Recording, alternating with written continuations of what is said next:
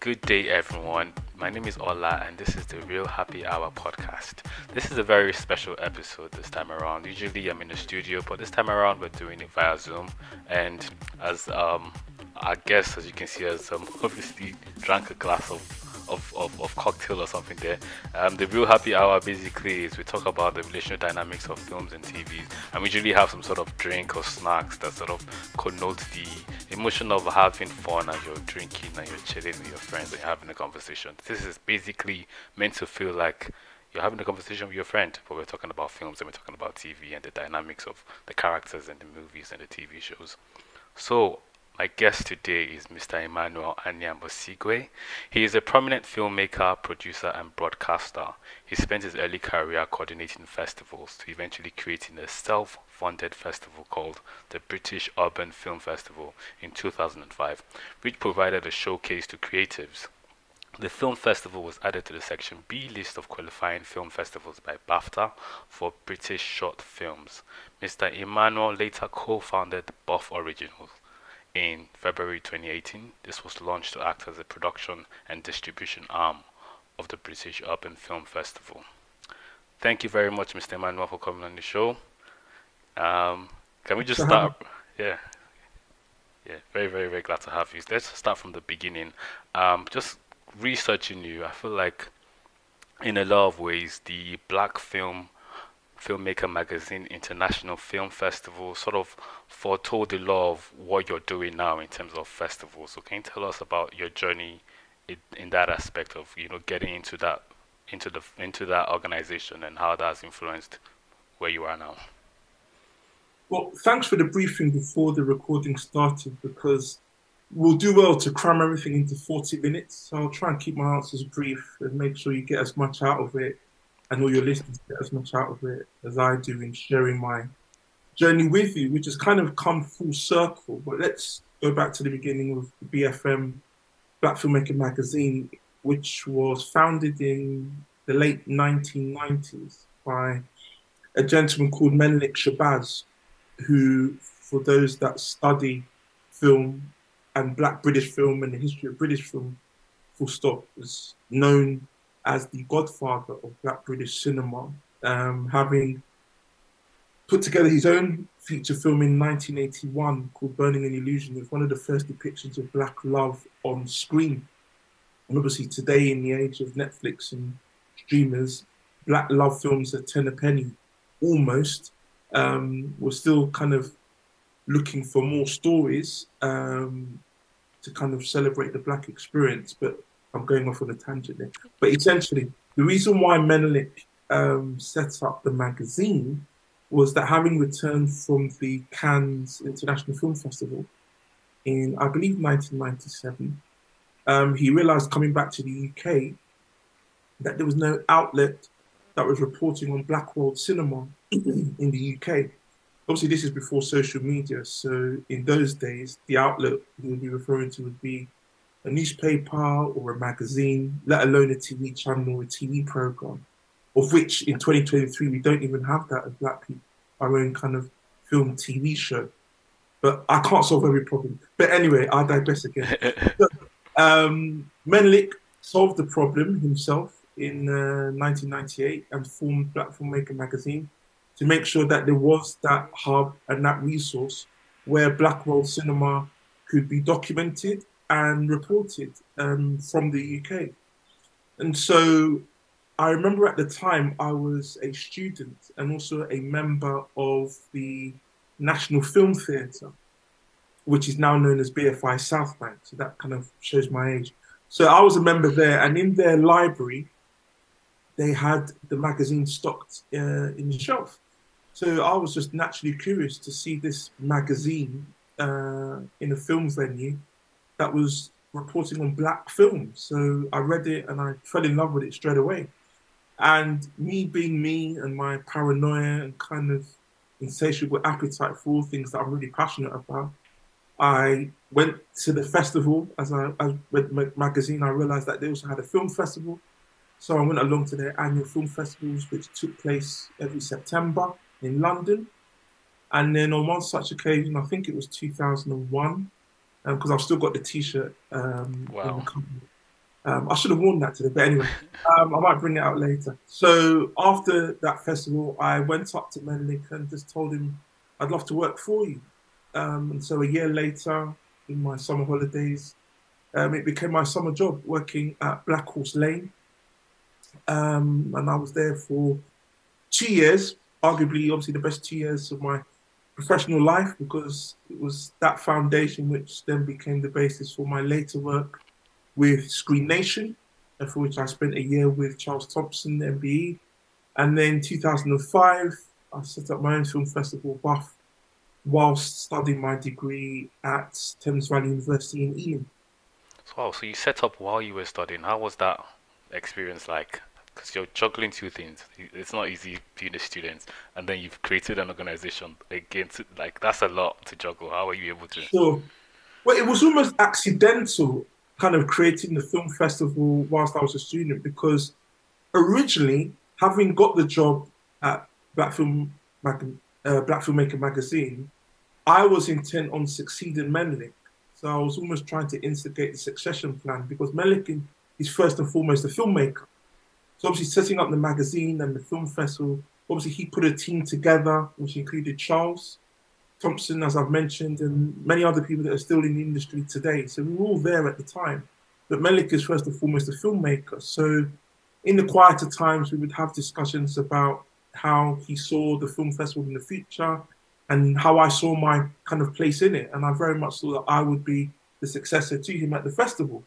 So obviously there was that kind of inner desire to run something like a film festival through BFM. But when that didn't happen, just through various circumstances, I then moved on to Screen Nation, worked for a year with Charles, who was kind of creating a Black BAFTAs. That's basically what Screen Nation is, celebrating Black talent through its own award system, not just in the UK, but globally as well. So when I worked with Charles, I was kind of tasked with developing and championing Nollywood and West African cinema, which is what I did for a full year. I developed a TV show and produced a TV show as part of the awards build-up. So that was kind of what happened in 2004. And then 2005, whilst studying for my degree at Thames Valley University, I was setting up my first production company called IQ Creations with one of Okay. my oldest friends, who's very much kind of a household name in Nigeria. He developed the formats for Dragon's Den, Big Brother, Love Island. So those Nigerian versions of those shows, my friend was responsible for making sure that the Nigerian audiences got their own versions of that. So we were very much part of a kind of generation of diasporans that were kind of making waves in the industry. And so myself and my good friend, we set up a company, our first company in 2001. This was 3 years into our degree. And the reason why we set up the company was because in our very first week as students, we were told by the vice chancellor that our degrees would not amount to much. Wow. We already had this motivation to kind of prove him Wow. wrong. And obviously, being the son of Nigerian parents, that's the last thing you want to kind of talk to them about failure. Why do you think he said that? Sorry? Why do you think he said that? Well, what happened at the time was they have this annual Sunday Times list of top 100 universities, and the university at the time was in the bottom 10. And so I had just obviously started my degree. So to be told this in our first week was like, well, what are we supposed to do here? What, find another university or Yeah, persist with the degree, knowing that it's not going to amount to much? I mean, I think it's you know, interesting that you say that because as kids of second generation kids that are outside of Africa and we're studying something in the creative field, we usually get that sort of pushback from our parents. So, but the way they're saying like, this is not a field where you will make a lot of money. It's usually out of care, but that worries a lot of time misplaced where they just worry that where you're pursuing right now wouldn't necessarily give you a successful life. So to hear your side of this of the story, where it's actually someone in the university saying that, that is really strange. Do you think he said that because you were black, or it just didn't matter? It was just the university's ranking. it's interesting what you said about kind of race because throughout my life, when I do these interviews and have these types of conversations, and people ask me questions about whether you encountered racial discrimination, fortunately, I've not had to encounter that much, whether literally or kind of um, subtly, in terms of unconscious bias, all these terms that people like to use and throw around. So the fact that he said that, it's not something that I thought at the time was his motivation for saying what he said. But as you pointed out, being the child of Nigerian parents, entering film and TV is not something that they had in mind for their children, let alone someone that was born in the UK, because obviously they're already thinking that their children are going to be doctors, Exactly. and Yeah. all those kinds of white collar, blue collar jobs. So I was the prodigal son from a very, very early age. But I was so in love with television. I was watching television from the age of 4 and 5, watching films and TV programs that I shouldn't be, just because I loved the colors on the screen and the sounds. And obviously, as a child, that's what you're kind of first impressed by. Kind of thinking, what are all these noises coming out of a box that's Mm. so big and loud and that's capturing everyone's attention?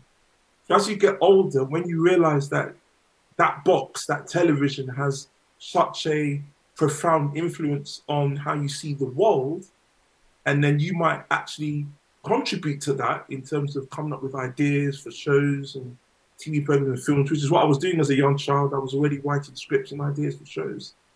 Then in later life, when you realize that you could actually study a course in this, you're just thinking, it's Christmas.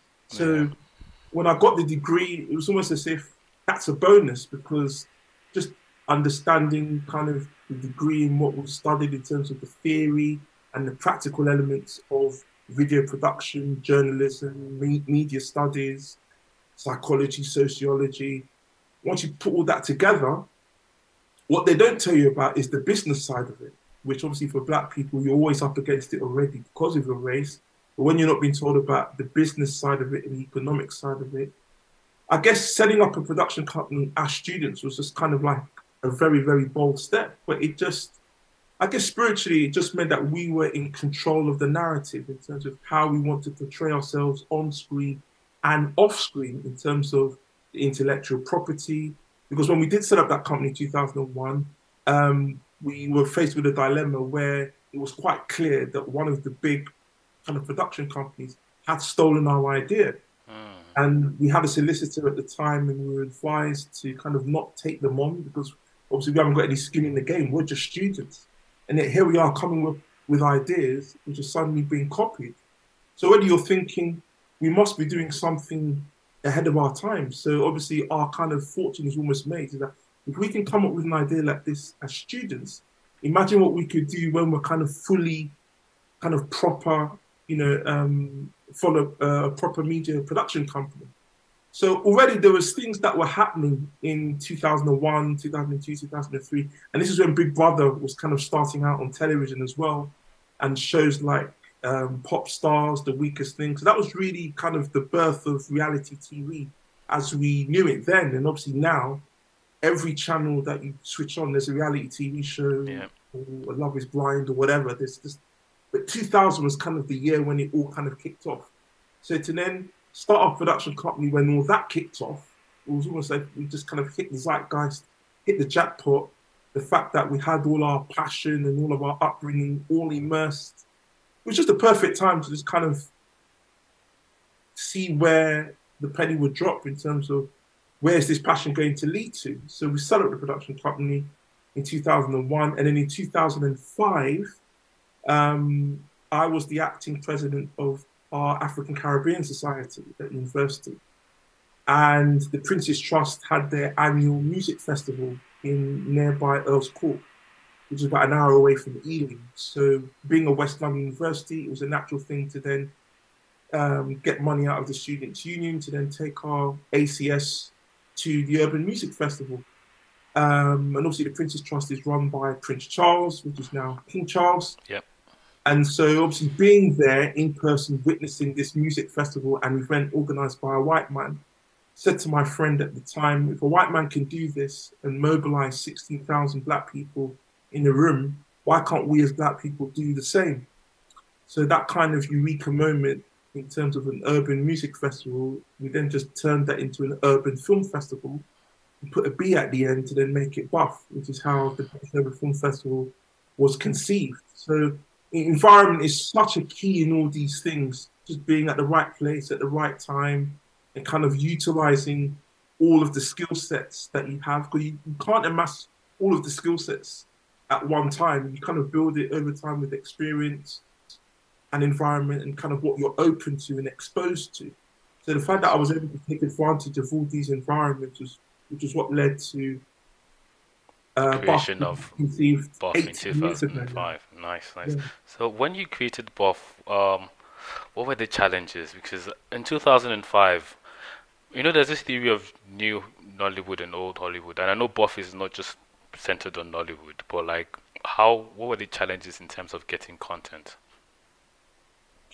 Again, I go back to environment because having started at Black Filmmaking magazine, I was really exposed to black film because that's all the magazine was about, black film. So to those that said at the time that there was kind of no black film around, it was a lie, clearly, because I was working at companies where that's all they focused on.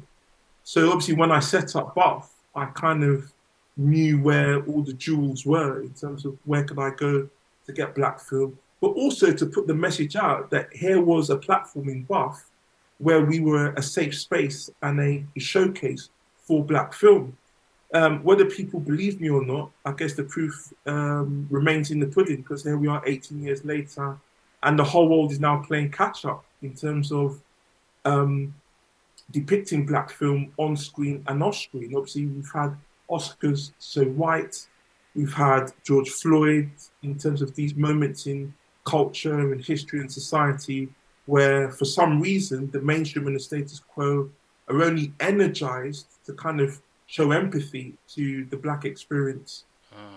through adversity when that shouldn't really be the case. So Um, can you say that you've definitely seen a shift in the way black stories are being told from 2005 to now?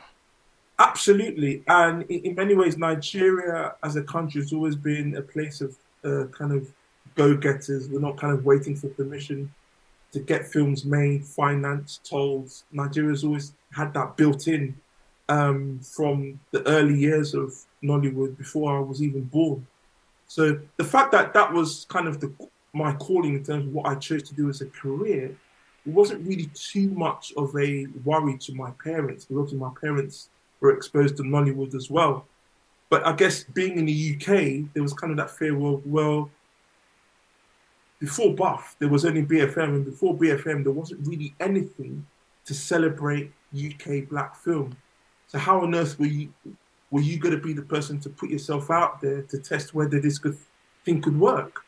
So I was up against it in terms of my family, and then obviously you've got the industry that is saying to everybody that there's no such thing as black film, or black film is not commercial, it doesn't travel. So there was a lot of kind of people I had to prove wrong, including my family. So I think what's even one thing I'm even noticing is that you started it so young, like you were in like your early 30s or late 20s, yes, and I'm sure you must have dealt with ageism, like even outside of Nigeria, just in the industry here, people just not taking you seriously.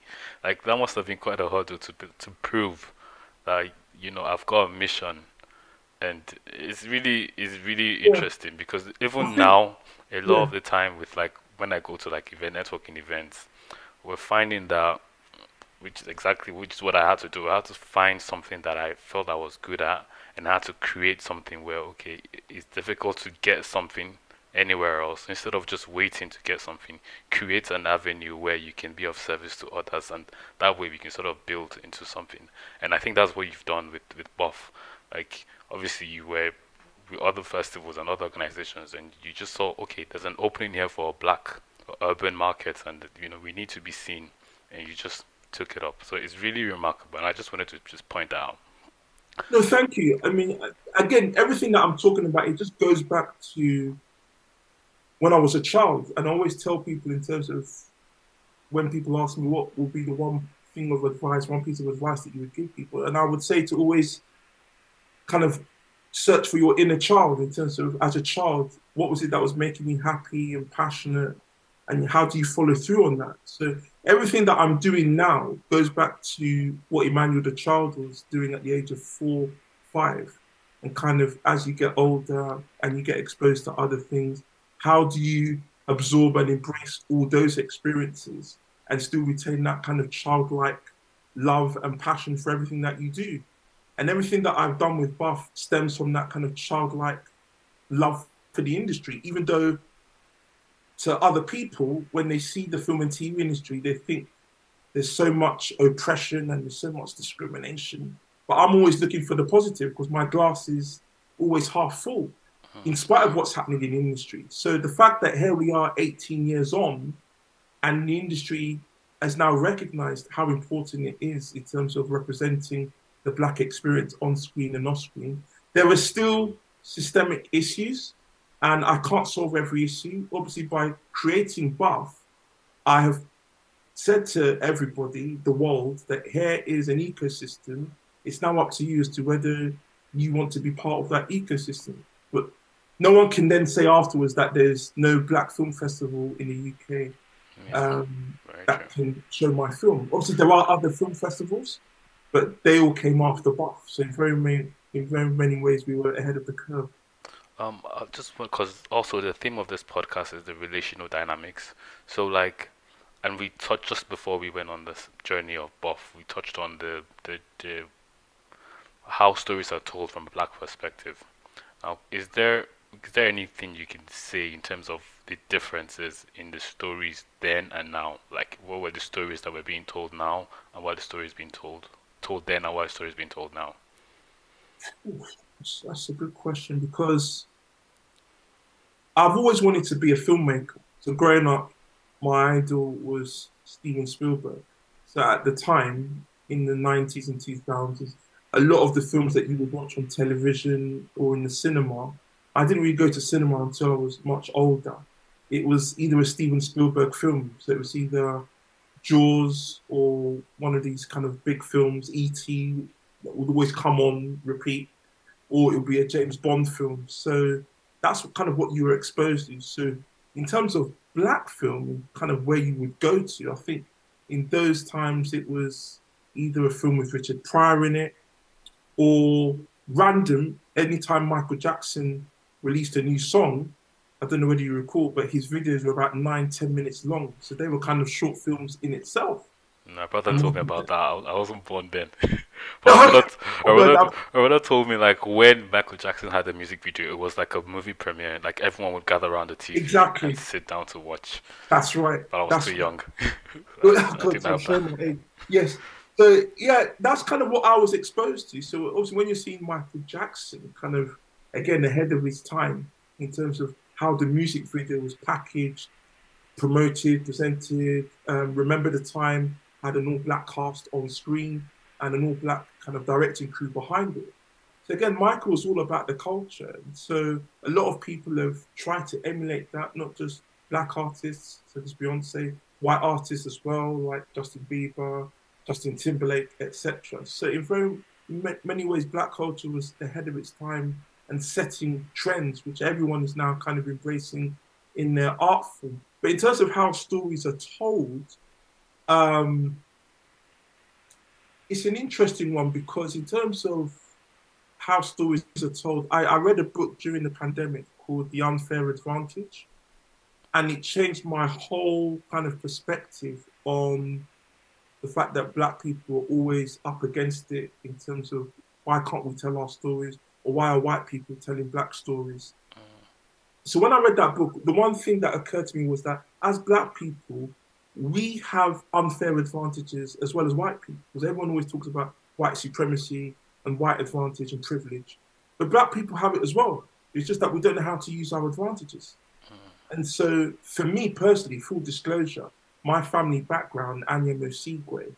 So my late first cousin, Peace Anyiam-Osigwe, was the founder of the African Movie Academy Awards, which has been going for 18 years.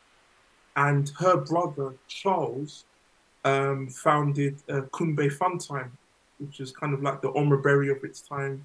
in the 1970s and 80s. So well before you were born, probably your parents will probably know Kumbe Funtime. So that's kind of my kind of family stock. That's kind of my heritage. So when you've got family members that are In the creative well field. entrenched in the creative field, This you must have kind been of easy for you then. You doing this. You've been telling them I'm studying this. I was like, oh, okay, that's he's taking the on thing the is, family legacy. I didn't even tell them that I was going to end up in film and TV. It just so happened that I had a natural love of film and TV. So obviously, Mm. my late dad, who's obviously their direct relative, obviously when he's telling them from the UK that his first child is in film and TV, it's almost as if that it was destiny that we would all kind of work together and be more closely. But it's never that straightforward because in Nigeria there are different ecosystems in economics and politics, etc. But obviously, they're watching from afar, kind of seeing their UK relative carve out his own kind of legacy. And in later years, we kind of did kind of work together. Last year, I went to Yamas for the first time with my wife, who's also in the film and TV industry, making her own film. Yeah, I was going to talk about Um, her because she's really doing some remarkable stuff. Some, Indeed, yeah. indeed. And this was her first choice of industry because she was kind of known for skincare before she came back to film and television. But with Peace, she passed earlier this year untimely, and she was buried a few weeks ago. So life is very short, and tomorrow is the one day that everyone thinks they have. So that kind of drives kind of my passion with anything that I do, not just in film, but kind of being a father and being a husband to Claire. So there's a lot that drives me, gives me a reason to wake up in life. So, like, in terms of your own production, like when I was researching, I came across no, what's it called? Was No Shade? Is that what it's called? No Shade, Yes. which is a Black British romantic drama that you produced. And so, what has been your experience like in terms of production side of creating content? So in many ways, making no shade was kind of exemplifying the ethos of Bath and kind of my MO in terms of I wasn't waiting for permission from the industry to make a film like No Shade with all of its issues, because colorism is not an issue that you would say would be the basis for your first film to make. There's so many subjects that you could make. You can make a happy-go-lucky story, a rags to riches story, but to talk about colorism, which is kind of dirty laundry, kind of being put out in public in terms of black people discriminating against each other. I think that term It's an colorism issue that in we've not it, solved ourselves. It's I think colorism in itself is a language that Nigerians we need to be aware of it because I don't think a lot of us are even aware of the term colorism, and so we just unconscious, possibly unconscious bias of just preferring lighter skinned people to darker skinned people and not being aware of that. And so films like yours, which is speaking on colorism, is important, and that's just the Nigerian market. And it's crazy how outside of Africa, there's even more of an awareness of colorism compared to like in Africa. Because growing up in Nigeria, there was never. I was there for 18 years. There was never any conversation about colorism. It's just, oh, I like that fine person. I'll be that fair person. So it's all right. So there was not even any method behind why they like that person no, because there was no term for it. It was just there. Everyone just wanted to be fair, but there was So what was the conversation like with the dark person? Was it the same, oh, I like how you look, or what was the there was conversation like? always a preference for a lighter skinned person. Always, always. Even my experience, not even being aware of it, like just it's wild. It's really wild. But then the older you get, the more educated you get, the more you're more appreciative of your background. But yeah, So how were darker people kind of what's the word I'm looking for? How were they appreciated or not, as the case may be? I don't know, but I know there was definitely for a female, for example, that received less attention. So Right. in that sense, they would receive less attention than the fairer skinned Sure. person. Yeah, and you Yeah, it's a just huge yeah. issue because when my wife who's darker than me, when she set up her skincare business, a lot of her clients wanted her to develop skin bleaching creams. Yeah. And for ethical reasons, she chose not to. However, the beauty industry was going in that direction because you had lots of famous music artists developing these skin bleaching creams. And so obviously she just thought, this is not for me. And that became the basis for the story. So she was the most qualified person to tell that story. Plus the fact that she was married to me, she knew that there was that ecosystem in Bath where Buff could show that film, knowing that there'll be no resistance or kind of pushback from the industry. Obviously, there was pushback because there was an issue for black audiences in terms of did they want to watch such a film? Why would Buff, as a production company, choose this subject as its first issue? But it got the whole industry talking because around that time, Black Panther had come out, and there was kind of all the issues about how dark the cast was, the predominant all black cast of Black Panther. And then you have Beyonce's father, who had released his autobiography, where he disclosed that when he was dating Beyonce's mother, he actually thought that she was white. And that kind of guided how he dealt with his children in the industry in terms of shadism, which is what they call it in the United States. And it's still prevalent today in terms of how these artists are marketed and how the audience consumes lighter skinned artists compared to darker skinned artists. Obviously, the balance is redressed slightly, but it's still a conversation where there are we're slowly going into an era where we're appreciating our skin more. Like this, like black beauty is more prominent, and it's so wild, like how even the idea of like black beautiful and all that doesn't necessarily come from Africa, or that I mean we have it, we are aware of it. A lot of us are like black proud and all that, but seeing it from America, for example, or here where they're so proudly black, it resonates louder because we're consumers of cultures outside of Africa. We like to consume, you know. Yeah, I mean, colorism is a global issue. I mean, India, you've got the caste system. In the Caribbean, there are various islands that deal with this kind of shadism issue. I remember I was watching cricket for a long time, and there was this commentator in the Caribbean called Tony Cozier, and you just think, just hearing the commentary, you just immediately think it must be a black person commentating. And then when I saw his face for the first time and he was white, it was like, oh, there's black Jamaicans. I just assumed all Jamaicans are black. I've never met a white Jamaican, not seen them on screen. And I this know was of White Yardie. I didn't actually know Ali that. G and kind of all of that kind of palaver with Ali G and kind of that he was kind of mocking black people, although the actor who played Ali G was white Jewish. So, you know, there's a lot of appropriation that kind of people don't kind of appreciate, whether it's comedy or whether it kind of crosses the line in terms of why is black culture being seen this way or seen through the eyes of a white Jewish person. Like I said, I can't fight every battle, but this is what, as black people, as black creators, we were exposed to at the beginning of the 21st century. Okay. So in terms of providing opportunities for creatives, how, because obviously you've had your experience of, you know, the industry and you know how tough it can be. So how are you making an impact in that sense of opportunities? Because a lot of the time you go to sets is there's no black people on the set, no cameraman, light,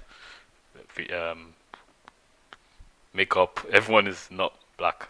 So what are you, because you've got this platform, so how are you providing an impact for the community in that sense?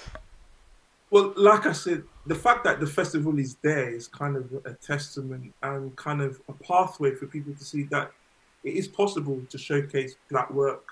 Because there's a lot of people in this generation that weren't aware or are not aware of BFM, have never heard of Menelik Shabazz. So any opportunity that I get to mention his name and the fact that Menelik was around in the 70s and 80s, because a lot of today's culture is about now and last year and 5 years ago. No one wants to think about what the world was like 20, 30, 40 years ago. And I'm all about the documentation because it's very important to know your past, to know where you're going. So, you know, I'm not here without Menelik Shabazz, and it's almost full circle now because Menelik was from the Barbados originally, and only a few weeks ago, I started a new post as artistic director of the Windrush Caribbean Film Festival. So all my kind of years of experience running Buff and then starting at BFM with Menelik, who's of Caribbean descent. And here I am now, some 20 plus years later, working on the Caribbean Film Festival, even though Menelik has now passed away. That's pretty much full circle now, and he'll be smiling somewhere, thinking that his protege is now running a Caribbean Film Festival, kind of playing a huge part in making sure that everything that I developed with Bath and all the benefits that that has yielded and the conversations that it started, I can now impart that with the team at Windrush, led by another filmmaker, Francis Anne Solomon, who's of Trinidadian descent. And if you Google her, she's had a rich 30 plus year history in film and television, not just here in the UK, but also in the Caribbean and also in Canada, where she's also the founder of the Caribbean Tales International Film Festival, which is working in partnership with the Toronto International Film Festival. So again, I'm all about championing the Black culture wherever that is celebrated, and anything that I can do to champion that cause and to make sure that people are aware of it and are exposed to it and can take advantage of it, then I believe that is my calling. And until my number is called by God, then that's what I will continue to do. Correct me if I'm wrong, but with the move to this Caribbean festival, are you, how are you still involved with Buff? Are you still like there's? I know there's a shift that's happened with you and Buff. There is. So Buff is now run by my successor, Justin Chinyere, who's also even Nigerian, and he's been running the festival for 3 years. So I've not been doing day-to-day Buff for 3 years. I've sat on other juries at other film festivals. And obviously, I've been producing as well, Did No Shade. Directed my own film last year, a documentary on a British Yeah. Nigerian family, Joe Joyce and his Eva British mum who's blind. So that was premiered at Buff last year. So I've very much kept myself busy as a creative. So in terms of my new role at Windrush with the Caribbean Film Festival, I've not been running Buff day to day for 3 years now. So my successor has been in place since pretty much the pandemic. So he's another Igbo Nigerian born in the UK, Justin Chinnery, and he's been running the festival for the last 3 years. Last year it was at Rich Mix. The year before that it was at Renaissance Studios in Brixton. And that's allowed me to kind of continue to be creative. So I produced and directed my first feature, which is a documentary on the heavyweight boxer Joe Joyce and his blind mother Marvel. They're a British Nigerian family who I've known personally for 6 years. And that film was shown at Buff last autumn. So that's what's been keeping me busy. I also sit on other juries of film festivals. So I sit on the Beeston Film Festival jury. I was part of the Northeast International Film Festival very briefly. And over the past few years, I've just kind of kept myself very busy, and I've been a father to two girls. So there's Nice. been not that many days off, really.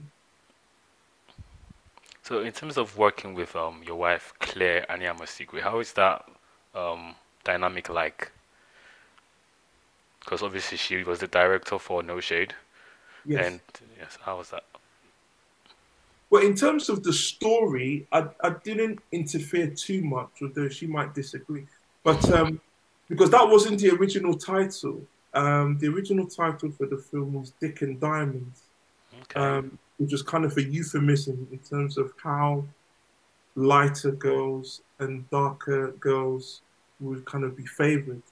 So I think, let me get this right, the lighter girls liked the diamonds and the darker girls liked the dick. Or I think it was the other way around. Like But the what? The DIC?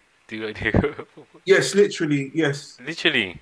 yes. Oh, I thought. Yeah, I thought I was hearing the wrong thing.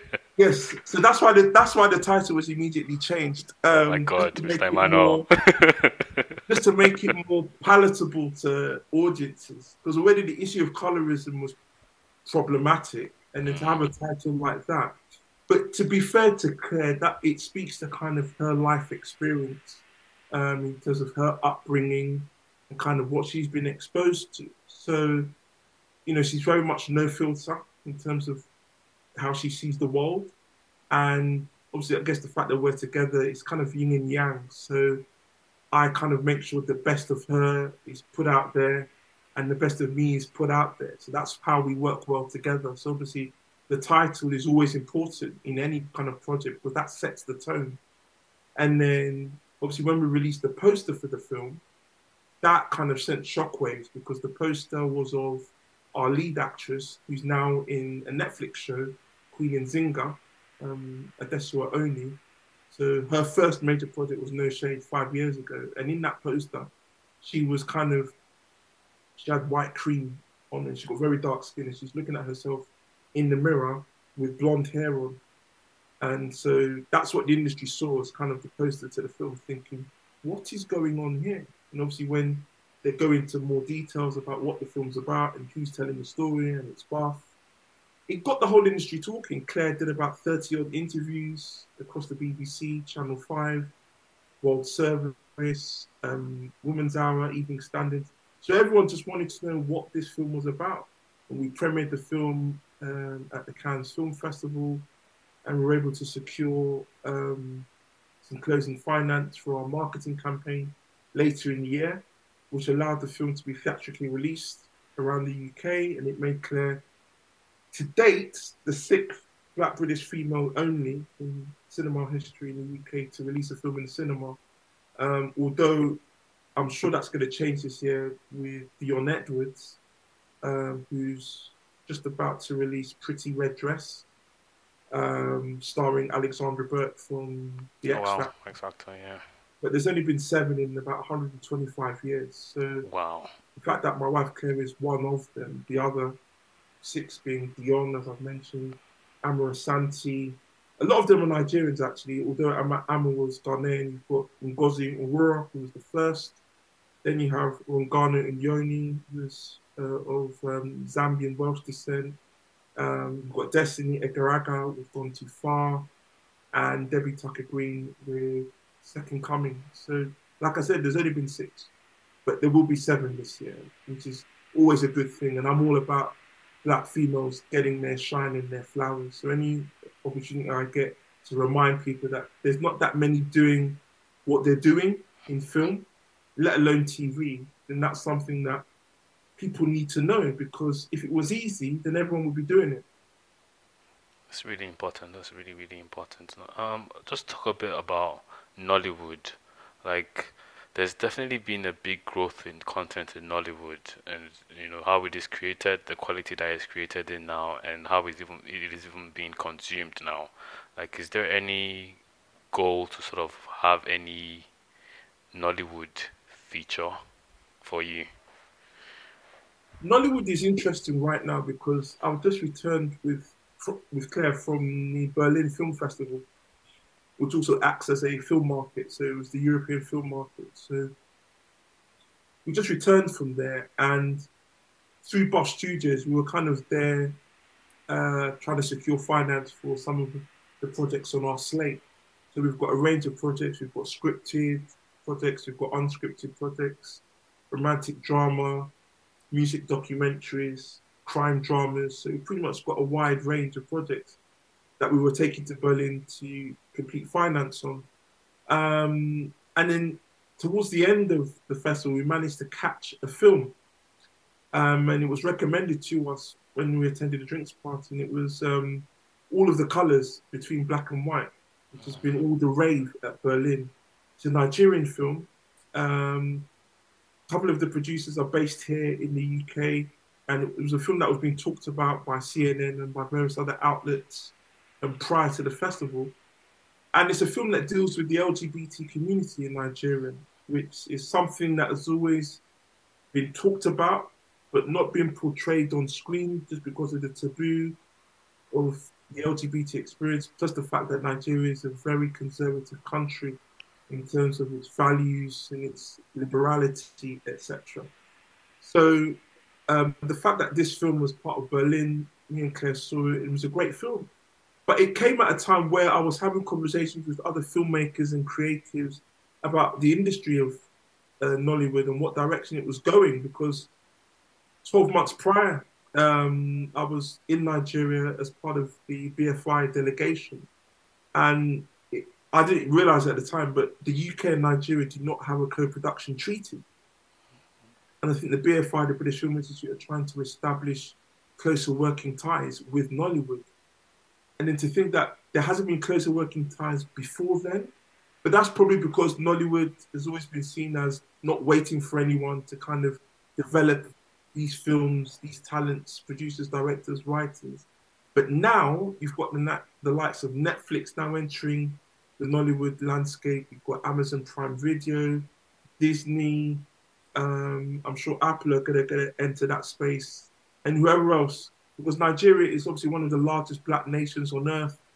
There's a population of 300 plus million at least. Yeah. If you can imagine those numbers, of course you're going to have all these companies trying to get a piece of the pie.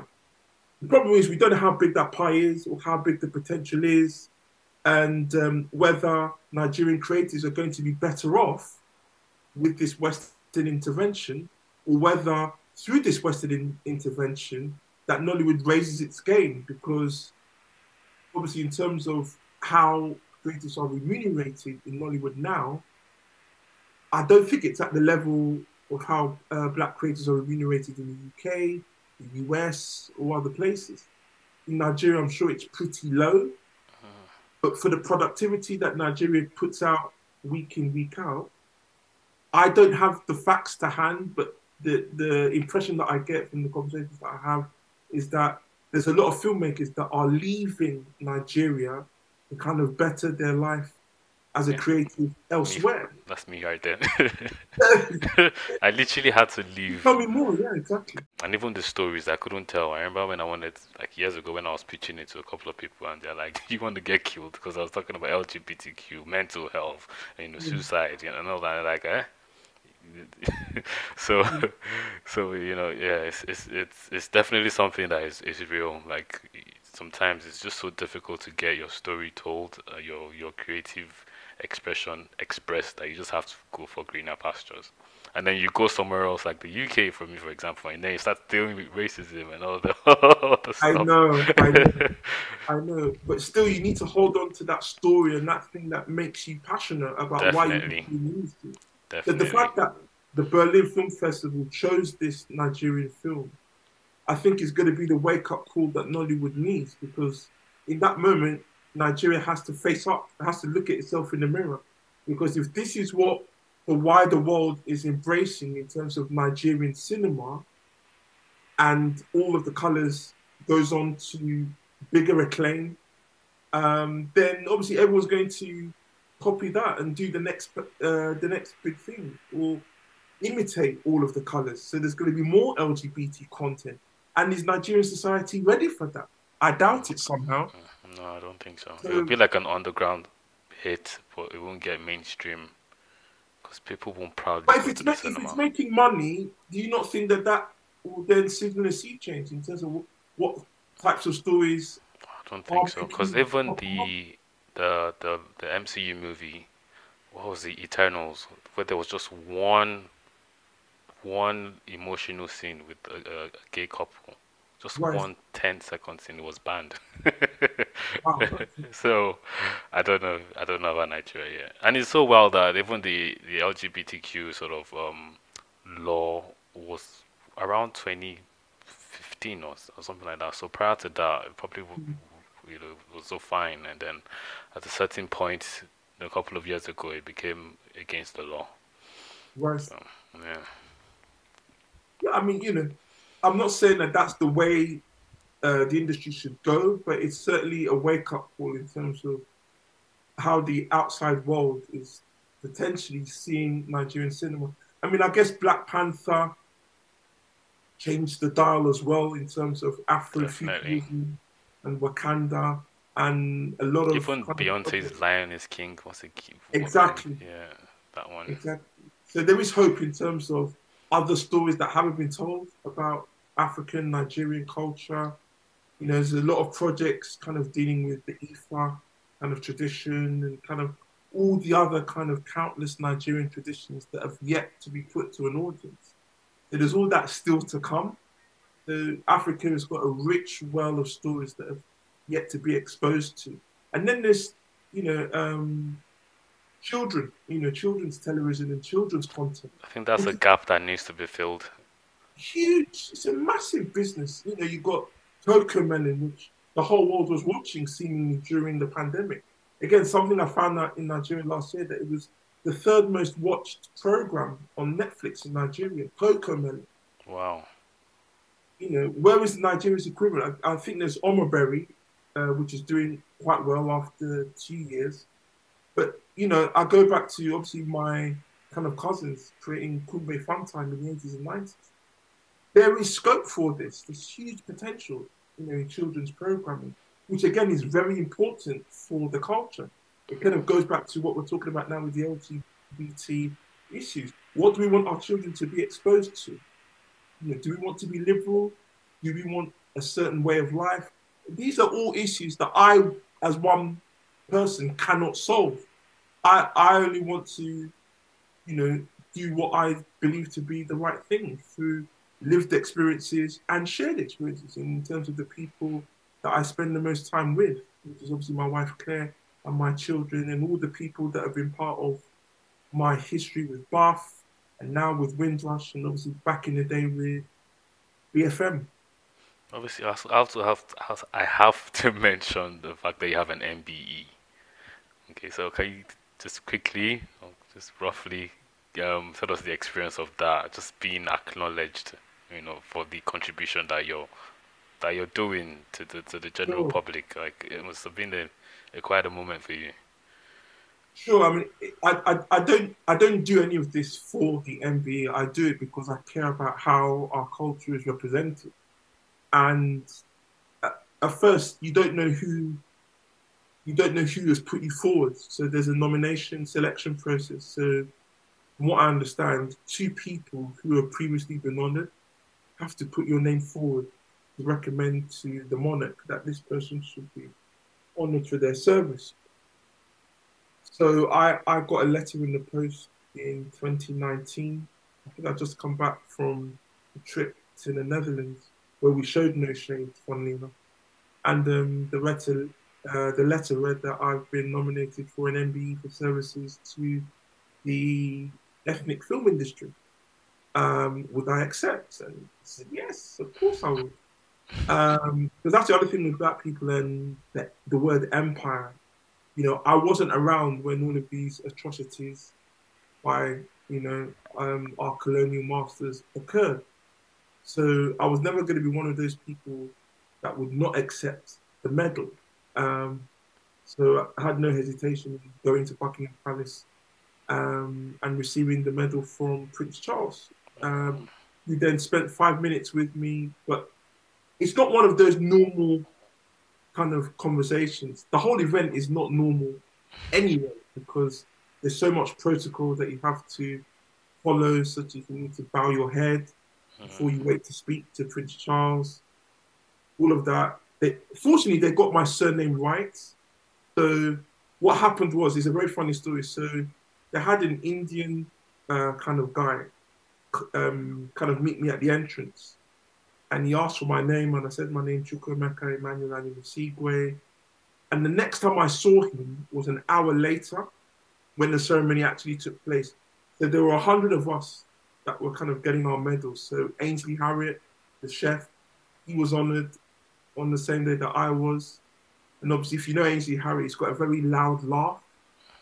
Obviously, when he laughed, the whole room just kind of like started laughing. It's almost like someone sneezing and everyone sneezes. It's so infectious. Yeah.